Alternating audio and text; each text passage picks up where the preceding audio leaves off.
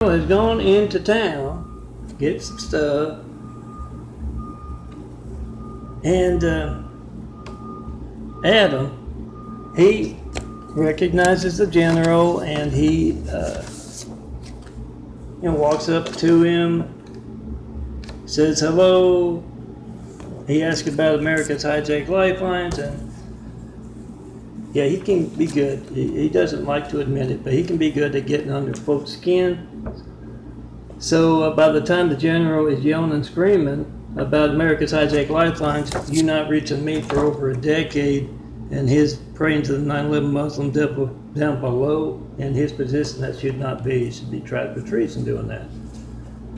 He has that general screaming, and yes, Father Adam has a nice audio documentary of folks who should not be where they are.